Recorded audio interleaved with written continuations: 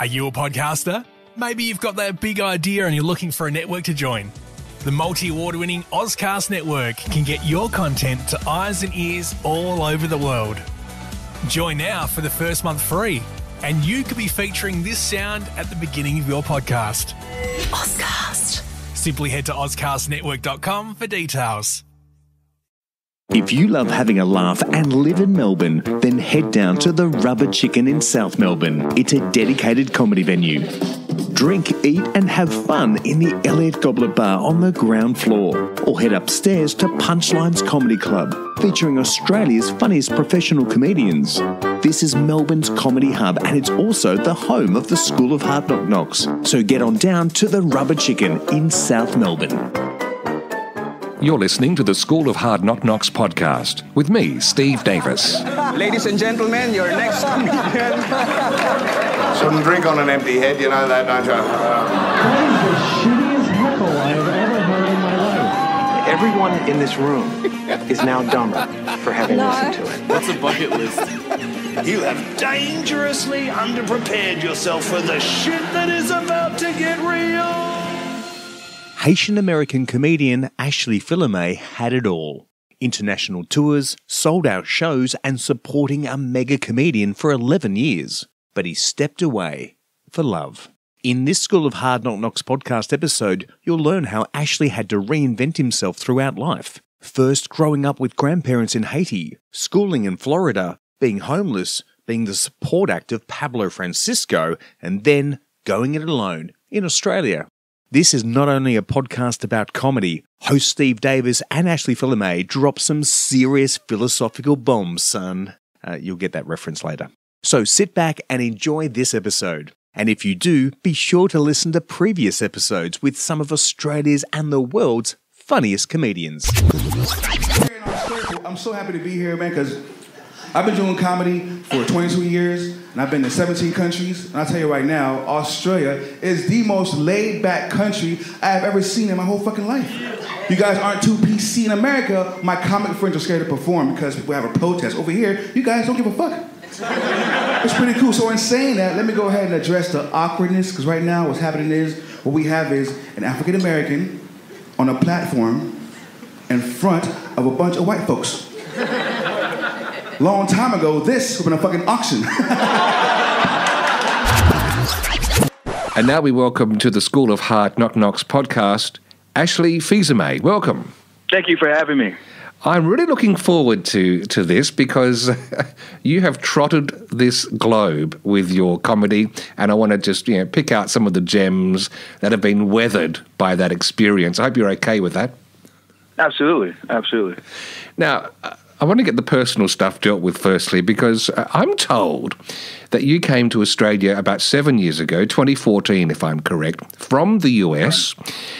Right. And it's love that kept you here. Is that true? Yes, it's love. The love of one particular person, but also the love of the people as well. But two different types of love. The particular person I can make love to, and the people, it's platonic. Well, the best I can put it.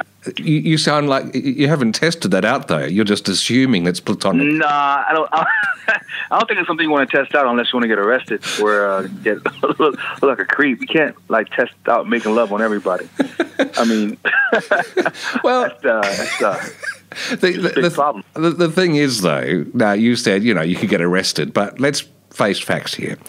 You do skate close to the wind when it comes to risking being arrested, because I'm told that you had to write a letter to our government apologising for some of your jokes once. So there's a precedent there, Ashley. Can you?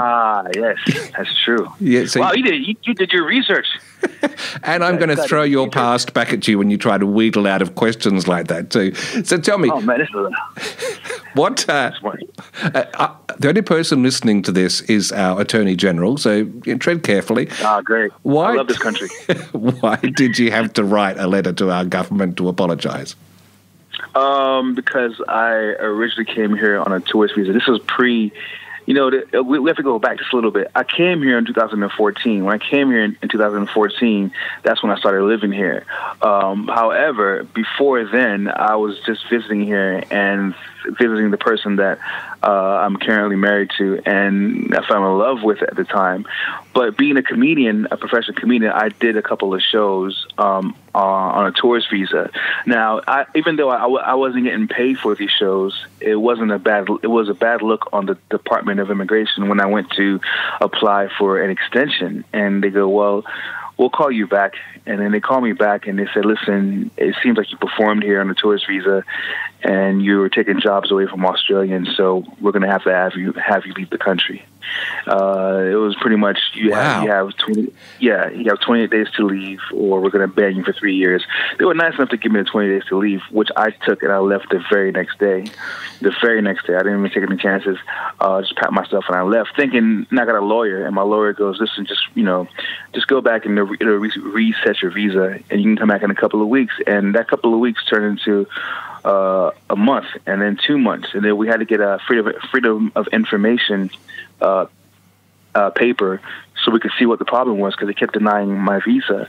And that's what the problem was. The problem was that they were upset that I performed on a tourist visa. And to them, that's a form of work, because I was already at a professional level, even though there were open mics and whatnot. So my lawyer goes, listen, they just want you to show that you're sorry for what you did. I'm like, okay.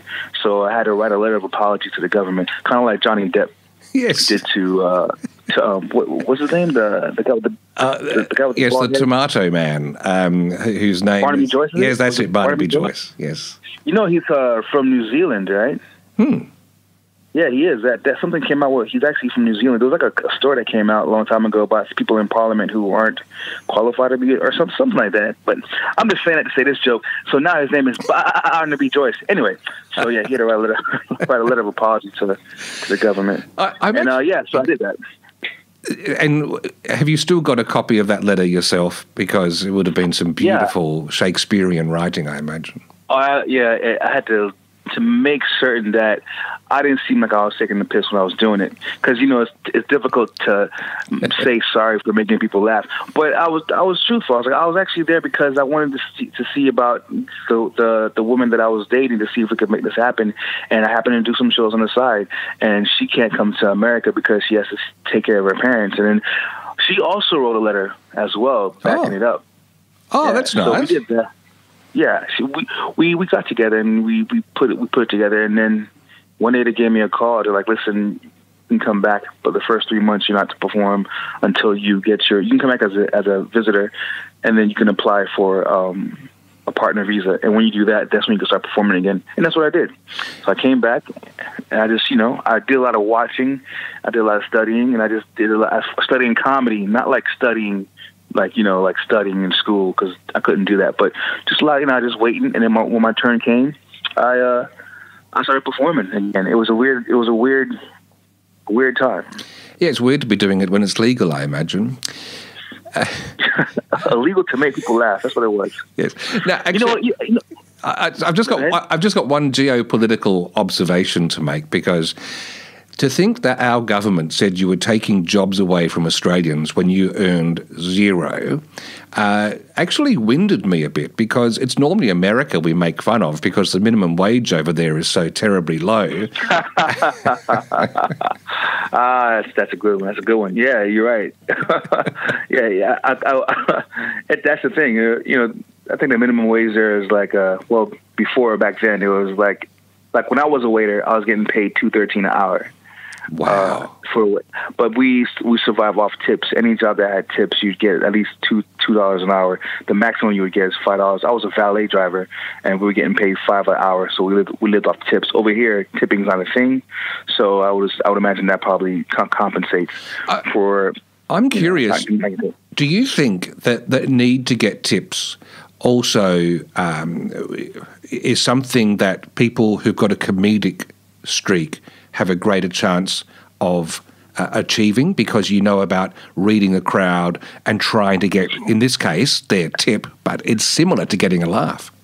Absolutely. Oh, 100%. Of course, because communication and likability, all the factors that involve performing is the same factors you would include in, getting a tip from being a waiter. But not only that, if you think about it, in any industry where you want to persuade or convey your message, humor is always the best tactic. That puts the barriers down. That makes the other person vulnerable if they were, if they have their guards up. I think humor is the most important thing for anything. I can't think of a situation where if you want to gain access to something through someone where humor wouldn't work. Even if it's the toughest of clients or bosses, humor breaks you down. I don't think anything works. It's not music, because you can't sing a song to somebody when you're trying to woo a client, or when you're giving a PowerPoint presentation. You can sing, but it's not going to do anything. But one joke, that's it. You're in. Yeah, that's relationships, anything. It'd be interesting to see if there's any debt collectors listening who might want to take you up on that and just give it a try. I've had debt collectors who I've actually tried to take a piss out of, and they joined right on in. I mean, they didn't get the money, but we definitely had a good time performing it to each other over the phone, trying to convince each other. There you go. Now, I want to just cycle back a little bit to hopping off the ride of the world to sort of pause here in Australia, because I believe you're on tour for about 11 years with Pablo Francisco, and you're flying all around the world, which I imagine was happening at quite a pace, and then you've sort of hung up those wings to a great degree. Yep. What was that transition like, and what are some of the memories back in those pre-COVID days of jet setting? Oh man, it was a cycle. We perform 5 days a week with Sunday and Monday and some Tuesdays off. So 4 to 5 days a week we perform, and we would leave on a Wednesday or Tuesday, perform at a comedy club until Sunday, come back that Monday, and leave again on a Wednesday. We did this for about 11 years. And sometimes, because America has so many comedy clubs at weekly rooms, so there's plenty to do. And he still is in high demand. So sometimes we would fly out. I remember one time or twice, we flew out to Norway to do one show and came back like the next day. It was one of those things where it was like, oh, here we go, and it was a very, very tremendous amount of time consumption that I learned a lot, but I also come to find out, in hindsight, I missed a lot as well. Oh, what do you mean? This is where I've recently come to understand. Like when I was touring with Pablo, and mind you, I went from like being homeless to actually being on tour with him. So my dynamic changed really fast by the time I was 21, and I started when I was 18. And when I started touring with him, that was it. In my mind, because I'm young, I'm still not understanding this business. All I know is that I have work every week. I don't have to worry about where work comes from. I'm getting, and I'm staying in the same hotels as he is. I'm getting the same treatment to a certain degree like he is, as far as like flying and the limo rides and all that type of stuff. And that was ingrained in me when I was like 21 and or 22 at the time. And so for this happened for a bit over 11 years. So here's what I learned a great deal about performing in front of international audiences, and I learned about how, the business works from, as far as like the pampering side, but I never really had to worry about administrative duties, So I've never done a comedy festival. I never even knew how to put what to put together to do a comedy festival, because when I did comedy festivals, I was doing it as its opening act.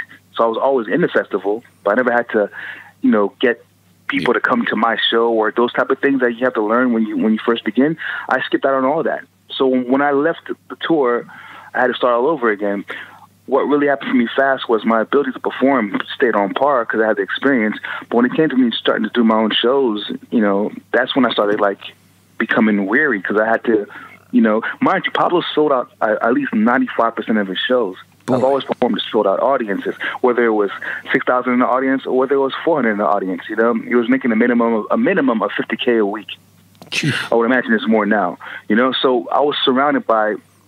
I was living vicariously through him, not realizing this wasn't my life. And when I did realize this wasn't my life, it was time for me to separate, because I realized I had to grow my own wings. But I didn't realize that education that I missed out on was learning how to do your own administrative work and be your own agent and be your own manager and all these things that I missed out on. So I'm learning that. I'm currently teaching that to myself right now. Okay, so do you feel like you've mastered that now, or you're still in a little bit of a learning curve? Because you've been your own master for quite a while now.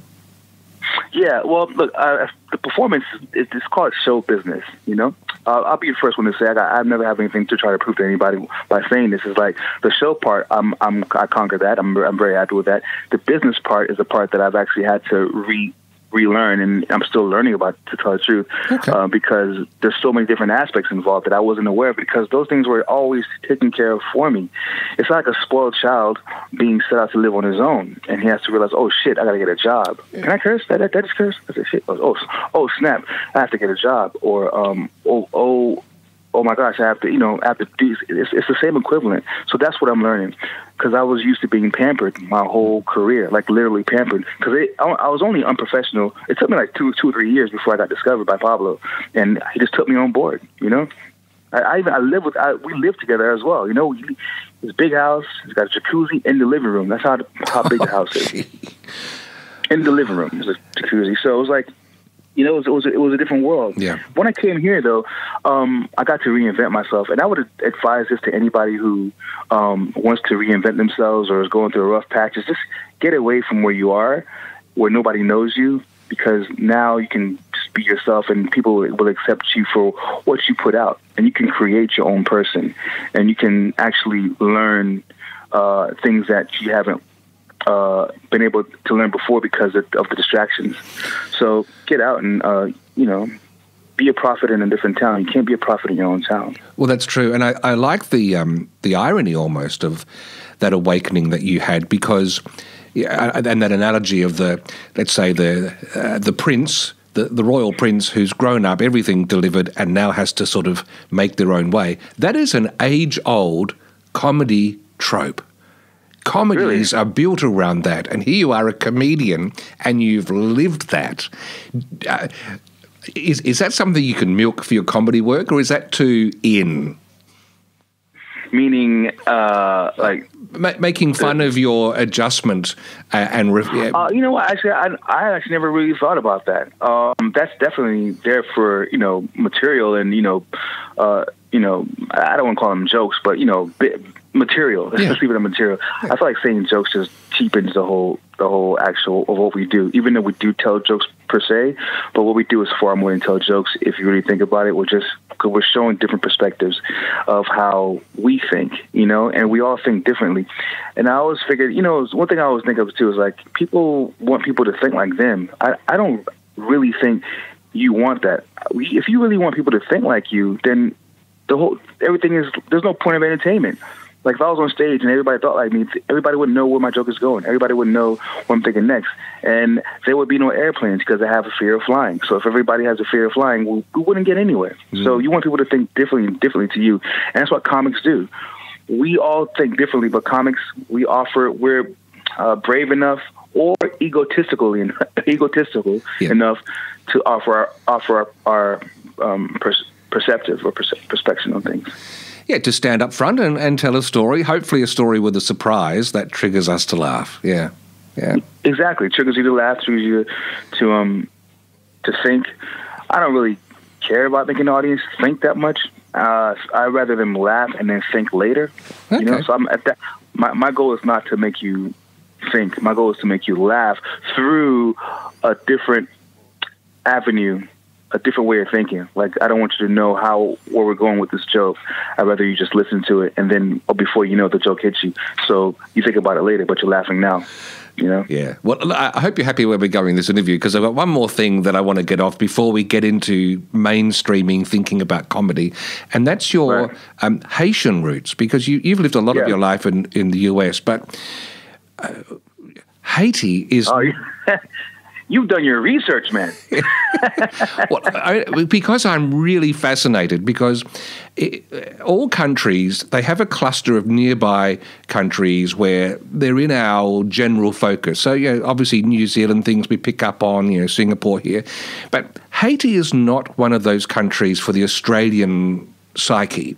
And so when we just had it come onto our news screens, typically when there's something bad, like bad storms and flooding or earthquakes, or just recently the assassination of a president, is there a guttural reaction? How much do you identify with what's happening in Haiti, or is that a different world? That's part of the old Ashley, and it's a distant, dim connection.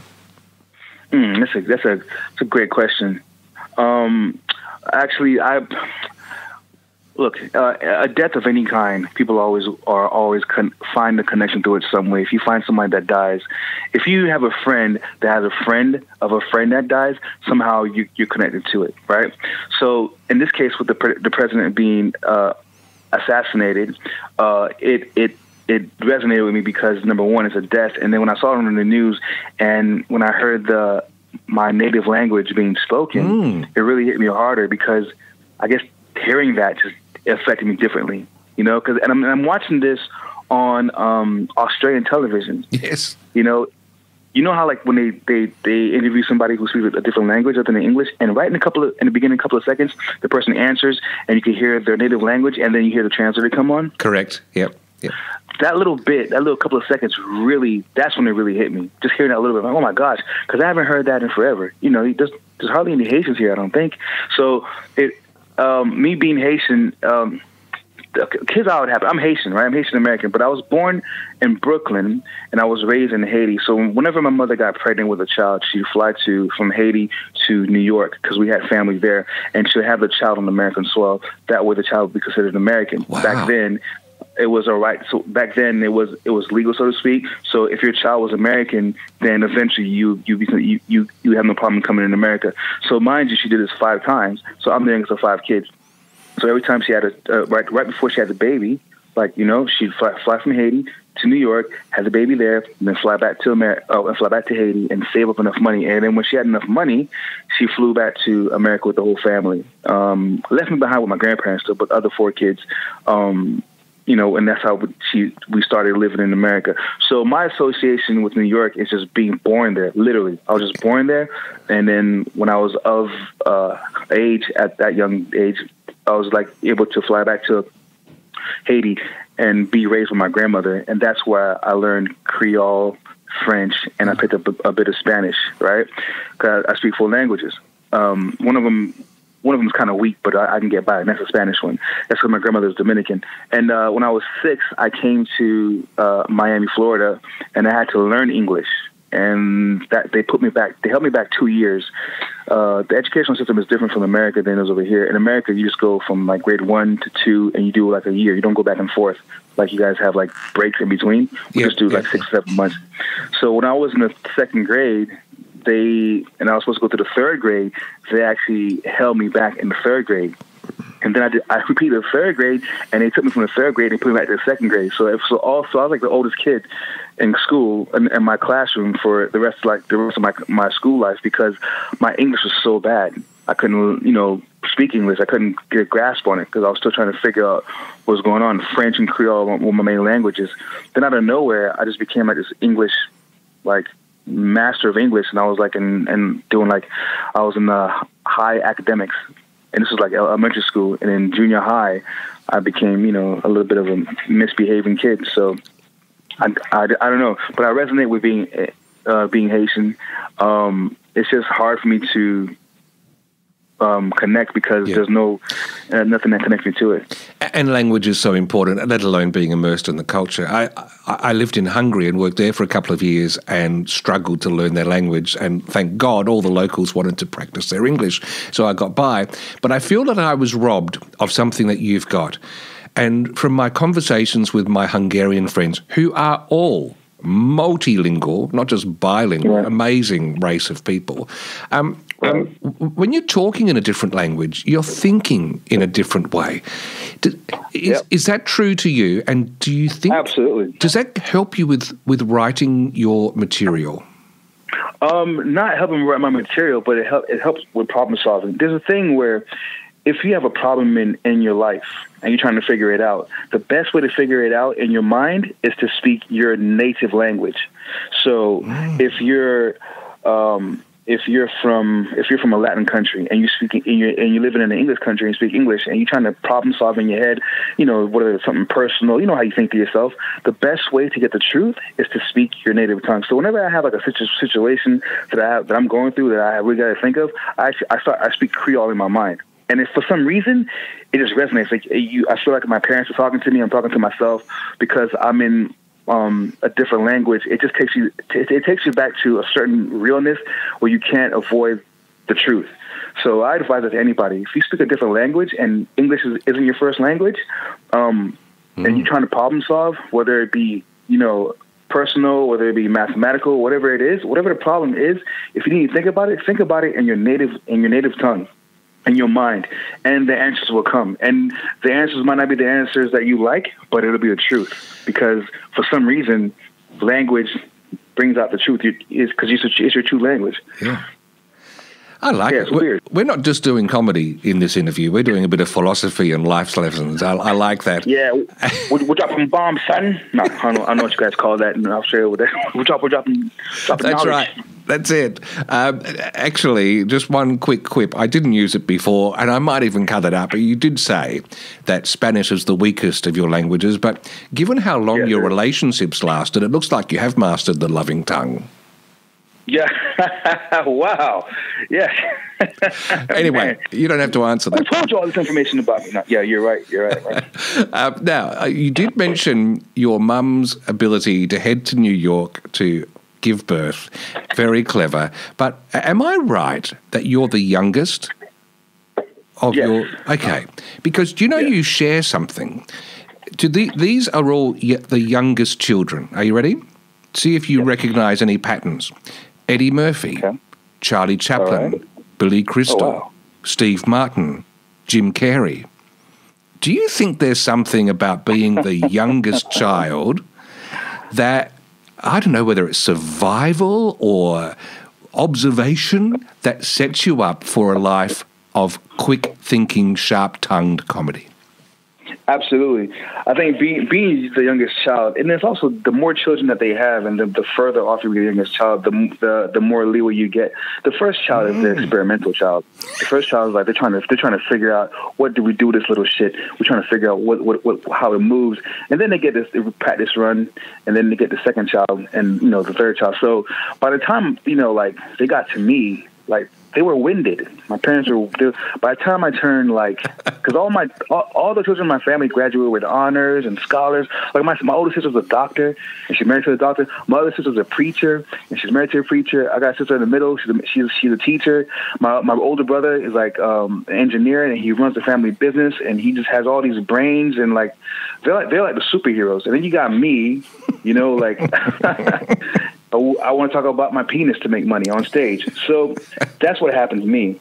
But I think the parents get tired, because by the time I was 16, I had more energy than they had to run. They're running businesses, they're doing all this and that. So of course I was the first one to drop out of school, not to graduate with, honors or whatever you call it, because they ran out of energy.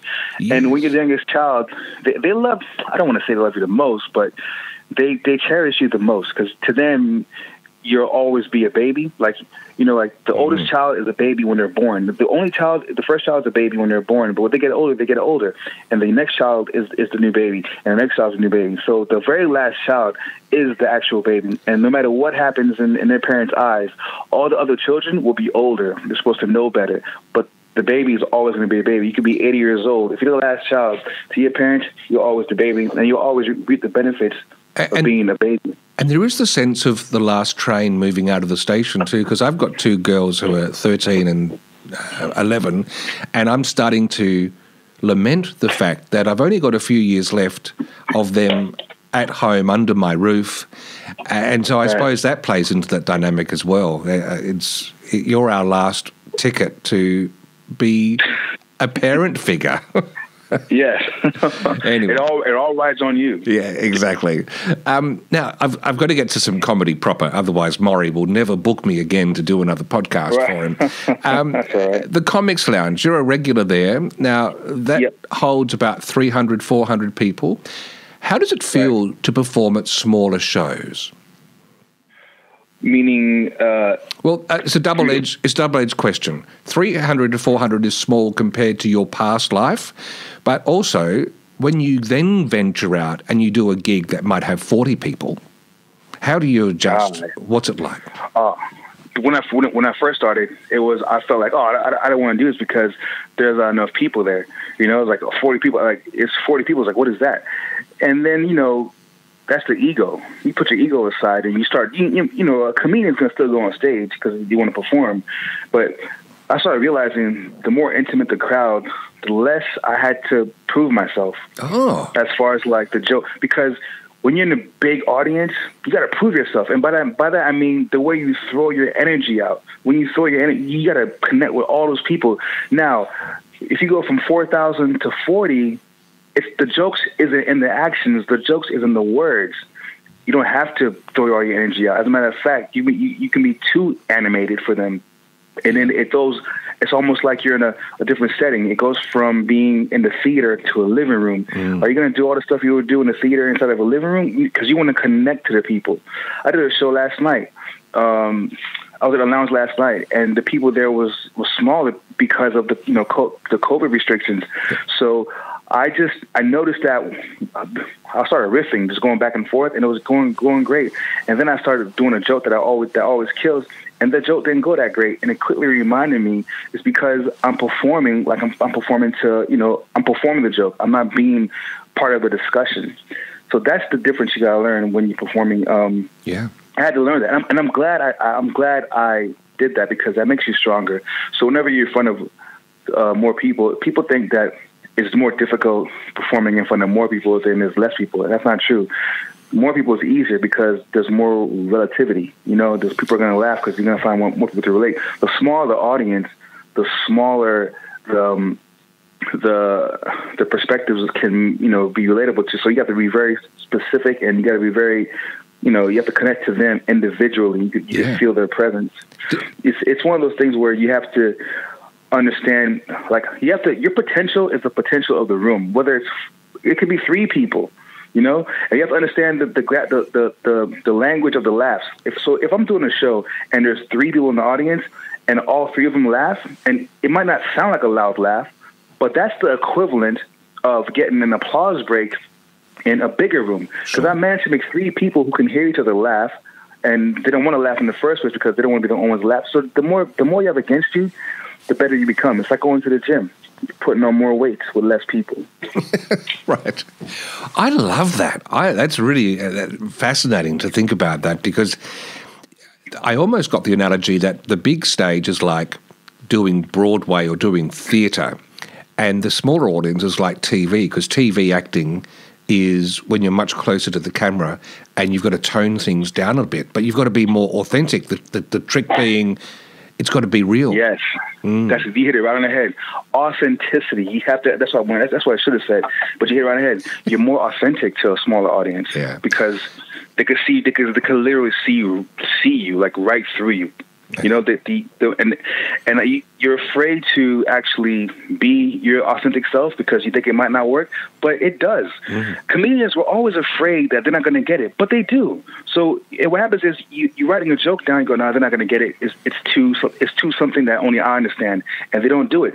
In retrospect, that's exactly what you're supposed to do. They're going to get it, and they'll appreciate it because you said it the way you were going to say it. That's authenticity. Is like the audience is like lions. They could sense fear, and the way you feel is the way they're going to feel. And if you like say something that's pretty crazy, but you own it, they're going to respect you for that. They might not laugh as much, but they're going to respect you. Now, if you say something that that's pretty crazy and you don't own it, then they're going to eat you alive like a lion would do. While we're being all sort of animalistic and tribal and natural in reflecting on things, I want to just go one level deeper, because you've said before in the past that in the US it's the headliners that are arrogant and the open micers that are humble. But when we think about things here in Australia, the headliners, people like Hughesy, they're pretty down to earth. and there are a number of open micers who just have an air of entitlement about them. Yes. What do you think's going on? Because I think this links into authenticity and all sorts of things. I don't, man. You know what, man? Next month will be my 25th year in this business, 25 years of doing stand-up. And let me tell you something, I've never seen anything like it. I think it's just, it goes with this, you know, like, I feel like an old person saying this, you know, like outside of comedy, people go, oh, these young people there, they feel so entitled, this and that. And I'm like, oh, leave them alone. And then I see myself in comedy, like, oh, these fucking open micers, they're so this and this, they're so that. Like, what is wrong with these guys? Like, I don't know where this comes from, and I've seen it. I've seen comics who, like, I have a room that I run myself, right? Yeah. And I see comics who, like, ask for a spot, and they're very humble, right? And then, like, they'll get a little bit of heat, and, like, they won't even say hi to you when they see you. Like, it's like, where do they learn that? Who? Okay, and I have to laugh at it because I know they're about to fall, and I'm like, because I've been there. I've been arrogant. I've gone through the arrogant phase, but, like, nothing like this. There's a group of them. And they're just so, like, they're not their original G's. Like, you know, you see guys like Hughes, you know, Hughes takes his time. He says hi to everybody. There's not an ounce of cockiness in him. He does, like, open mics anywhere because he loves the art. Now, you see these guys who, like, nowadays, they don't want to perform unless, you know, they're getting paid because somebody gave them $10 2 days ago for a show. And now they feel like they're a professional comedian. And they don't, and they're the type of comedians who, like, you ask them, how long have you been doing comedy? And they go, I've been doing it for about maybe 9 months. How much material you got? Oh, I got like 4 hours. I'm like, you got 4 hours in 9 months? I know exactly where your career is going. To the trash. Because you have no idea what it takes. Like, you don't understand. Like, they'll do a joke that gets like a chuckle, right? And they go, oh, that's it. Next joke. I'm like, no, that chuckle needs to go into an applause break. You don't stop working on that joke or that bit or that chunk until it gets an applause break. If let's get an applause break, why would you move on? You're going to be stuck with a bunch of fillers. You're not going to have anything that's resonate with the audience. The way I do my shows, the way ideally the way I would like to do my shows is every joke that I finish has an applause break. But these new cats, I don't know where to get this arrogance from. If I did know, then I'd be part of the problem. So I'm kind of happy I don't know. Like, I don't want to know what gives them this entitlement to think that they're just better than what they are. Hey, look, that's fine, Ashley, but I'm going to correct you. It's not to the trash, it's to the rubbish. Thank you. To rubbish, yeah. That's right, rubbish. Is trash an offensive word here? Oh, look, we all get it because we all grew up on Sesame Street, so we got indoctrinated by US culture. One last question, otherwise Maury's going to give me the big wind-up. And it's just another comparison here to US, because when we can fly again, there are going to be some people who want to go over there and do some performances. Is it right that stand-up over there, the support acts do about half an hour, the headliners do a minimum of an hour. Here it tends to be 15 minutes for the support and maybe 45 minutes for the headliner. Is that right? And have you got a sense of why there is that difference from what you've seen? You got some really, really nice questions, man. I actually like that. It works for me, you know, because when I was in America, when I was opening for Pablo, I was only doing 25 to 30 minutes. I needed to have like an hour, and sometimes an hour and 15 to an hour and a half to headline, right? And then, like, when I left the tour and I came over here, I was like, oh, I gotta get a whole new hour of material that's universal so Australians can understand. Then I found out you don't need like about 30 to 40 minutes to headline here. So I immediately jumped into the headline spot. I'm like, oh, I can headline. I got enough time. So it works out. Now, is it fair? That's to the observer. That's the beholder. However, in America, the MC is low on the totem pole. He's the lowest person, or the lowest individual on the bill. Like, the MC is the guy who's trying. Like, he's sacrificial meat, and he's like, he or she, or whatever they want to classify themselves as, non-binary, whatever. That entity is the lowest talent on the bill, and they're paid the lowest, and they're the one. Sometimes, just in performing it is the payment. They don't even get paid at all. That's how we started. Over here, it's different, where the MC and the headliner is actually part of the show, are like the ones who are running the gig. That threw me off a bit. What threw me off as well was you guys have brackets here. That threw me off, really threw me off. It took me a while to get used to that. In America, we do our shows. When we do improv, we do one show Wednesday, one show Thursday, 2 Friday, and 3 Saturdays. And we wouldn't have any breaks. If you're going to order food, if you're going to order drinks, it would come during the show. We have what they call controlled chaos, and it all worked out. If we had a break, no bill is going to get paid. You know how many runners we'd have? Because you pay your bill at the end of the night, and that's how we get paid. So over here, when you have brackets, I remember the first time I came here, I was performing at the lounge, and I was getting ready. I was headlining, as a matter of fact, and then the MC goes, "All right, guys, we're gonna go to a break." I'm like, "What is this? What's going on here?" And I ran to I'm like, "Hey, are they going to come back?" He's like, "Yeah." I'm like, "Are they going to pay their bill?" He goes, "What do you mean?" He's like, they paid. It just took me a while to wrap my head around that they need a break. Like, now I'm used to it. But even to this very day, when I talk to my American friends, even those who are like mad professional and very, on their game, when I tell them about a break, they lose their minds. Like, there's a break? Because like the momentum is lost. Yeah. That's why the MC probably gets paid more. All right. So August 14th, I believe, you're going to be performing at the Rubber Chicken at South Melbourne. And I want to ask what sort of show audiences can expect. And also, from what you've just said, don't drink beforehand because there won't be any toilet breaks. You're going to be locked in the room for about 3 hours. That's what I'm... No? No, I don't know. I mean, is that the format of the Rubber Chicken? I think... No, it'll be the Aussie format. There'll be breaks. Yeah. No, I'm actually pretty excited to do the Rubber Chicken. I've heard great things about it, and I wanted to experience a new room. Even though I'm a regular at the lounge, but it's also nice to be able to build your profile up. Yep. And they've done a fantastic job with what they're doing. So the show is just basically just a show about me and the transition from moving to America, my take on it as an African-American comedian living in Australia, and how I perceive things, and I kind of put the mirror up to Australia, respectfully, of course, because I'm not trying to get booed, but I showed the mirror to them, saying, you guys do these things, and you do these things nonchalantly, not realizing the significance or insignificance given the context of the joke that I'm doing, and that's what it's about mainly. All right. Well, I wish I was over there. Mind you, I have performed at the Rubber Chicken myself, so I can give you some tips. I've got about 4.5 hours of material, Ashley. So don't worry. I wish you all the best. August 14. If you can get there, please do, because it sounds like it's going to be wonderful. Lots of storytelling and great connection with the audience. Last question. Do you do private shows for clubs, etc.? And by this, I'm not referring to you noting that you keep a platonic relationship with all of them. So when I say private shows, I'm talking comedy. Yes. Do you hire yourself out for that? Yeah, I do. And how can people contact you?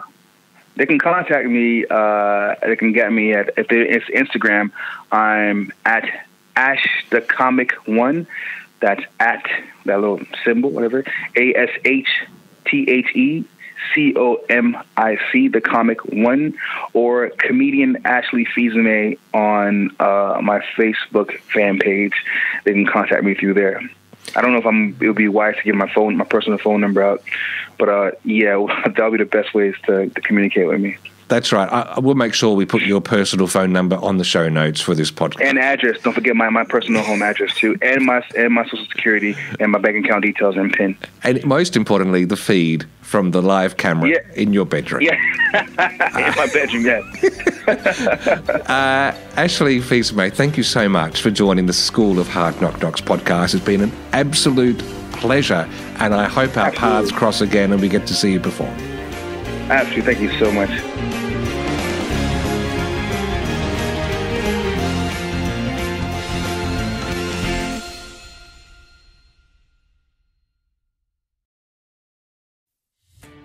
Are you a podcaster?